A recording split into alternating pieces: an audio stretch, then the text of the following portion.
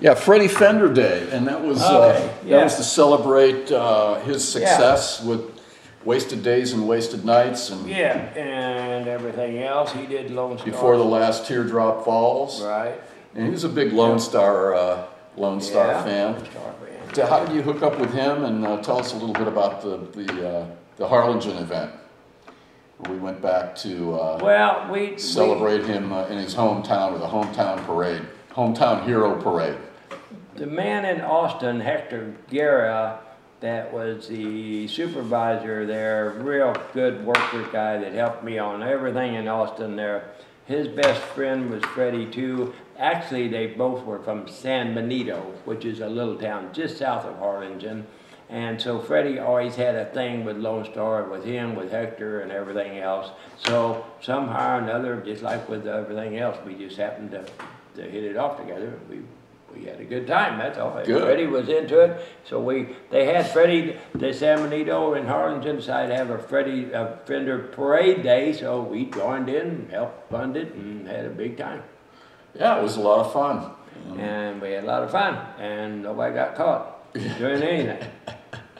Used to run around a lot with Gary Stewart all the time and had loads of fun with him.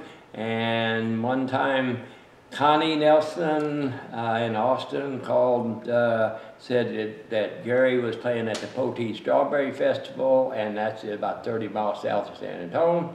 And did we want to go, Sally and I? And we said sure, so we took her and her father. And we took her and her father, and we left our two kids at the ranch and went to see Gary Stewart and spent time and brought him back to Austin and partied with him and everything. But every time he got near here, he called.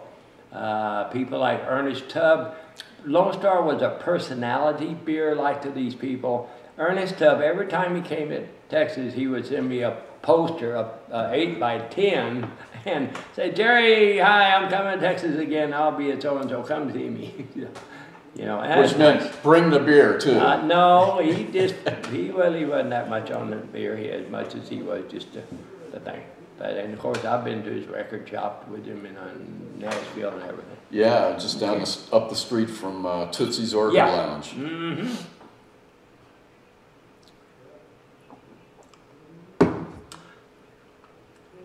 I guess the most interesting thing, though, that really, really kicked off a lot was I had got my degree in marketing, minor psychology in '71. Before I went to Austin, I got that to get in the sales department, and I got in the sales department in December '72, and I spent the first 8 months in West Texas. And then I wanted to go to the coast, Corpus, and they transferred me to Austin. And I didn't want to go to Austin. They were northerners to me. And when I found out what's happening in music in Austin, I decided to make my fun in music. And then I found out, because I still had the connection with music all the time and reading everything, that Heineken's had been given the Grateful Dead and the New Riders of the Purple Sage in San Francisco, the Heinekens, and they were drinking on stage and all the audience would follow. So at the Armadillo, I started saying, wait a minute, well, we can try that here. So that's what we did. And a mention of Lone Star, I found out we had Greasy Wheels, which was already doing Lone Star songs. So, and every time they do it, everybody cheer and holler, hey, they all want to hear about Lone Star. So Ray Benson just moved to town, and I got Ray Benson. Oh man, I loved his music, and he had a beer drinking crowd. Ray. So we hooked up together, and I helped him get going on the road, and we did commercials and everything else. That was they moved to Austin in I think '73 or '74. Mm-hmm. And moved from Washington D.C. and they brought Peter with him, that biker guy that used to hang around with Connie and Willie and them for a while. And they were all over the place. Yeah. Well, I met them in '75 because they had just signed a deal with Capitol after recording a couple albums for Epic. Yeah. And I got to know the Capitol people, and I was one of the few people in LA that was interested in Texas music. So they hooked me up with Ray and Asleep at the Wheel at that point, and that's when we first met. It's like 40 years ago this year. Golly, it's pretty amazing. That is amazing, huh? And, you know, we've stayed in touch over the years and just saw them a couple of months ago at the Austin City Limits taping. And they're playing the Bob Wills Day up in Turkey. Oh, they're going to play Turkey, this coming weekend, actually. Yeah. So that's going to be a wild time. Well, his new album there is quite a deal, too. Still the King, Bob Wills. I got that. It was #1 on Amazon for weeks already. It was, yeah. Oh, I don't know if it still is. It actually debuted on the pop charts. On the Billboard pop charts, I think at number 14 or something, which is pretty off the hook. You know, for a record like that, it's kind of, you know, targeting a niche audience, if you will. But it's really a great record, and it really does capture a lot of the essence of Texas music history.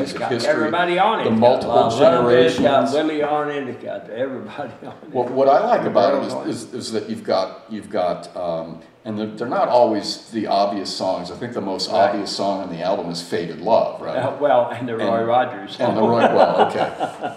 But what I really liked about that record was the multi-generations thing. Right. You've got the Quavy sisters, and you've got the Abbott, you know, those Abbott guys, and then you've got the mid-range guys, you know, the Asleep at the Wheel guys, and then you got the guys that are a little older, you know, the Willie and his generation, and then you got the original Texas Playboys, Leon Rausch, and Billy Briggs on the record, and they're in the 80s and 90s, you know. So it's really neat to see that exchange between the generations and how the one generation passes it on to the next one, and it's going to keep going as long as. Well, see, the Austin scene was people being people, but the people that were already people were people like Kenneth Redkill and Leon Rausch. I mean, Leon Rausch was, God, every time I saw him, it was like, golly, we've known each other all our lives, and come hug me real quick and hold my hand and talk to me and everything else, Jerry. You know, I mean, it was that ambiance of feeling like we had at our party yesterday. Everybody just felt good.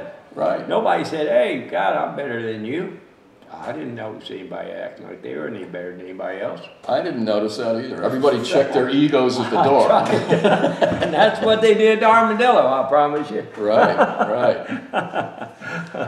I had a bunch of friends at the Secret Service that worked with LBJ, and we had them at the one night end when they'd all come in their suits and stuff, everybody get scared, but we assured them everything was okay. Whoa, that must have been a little freaky. That was because Willie was doing a benefit for the one night that night, and they had a whole row, and it was kind of funny. Yeah, kind of scared a few people. But it's okay, we told them everything was cool. Sounds good. Well, thanks, Jerry. I think that'll do it, eh? Yeah, I think so. I covered everything. I bought a whole bag here. I didn't know what to do. I was just going to show you. I didn't know what the hell we were going to do with it, but we did it. Well, hey, there you go.